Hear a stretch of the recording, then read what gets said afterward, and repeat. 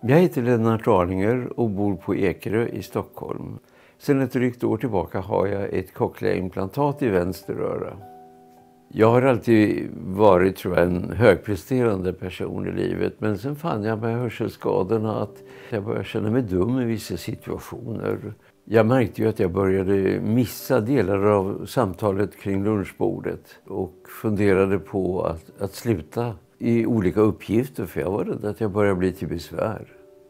Jag tvekade aldrig över att genomgå operationen. Det fanns så mycket god erfarenhet över hur bra det kunde bli. För mig betydde det allt att Lennart fick tillbaka hörseln igen. Det hade varit så tyst här hemma. Spontaniteten var borta. Så att vi kom tillbaka till vår gamla relation. Jag kände igen Lennart och jag kände igen mig själv. Nu har jag fått en GN-hörapparat på mitt högeröra och de arbetar tillsammans, så att nu kan jag streama tv och telefonen rakt in i båda öronen, och det gör det väldigt mycket bättre.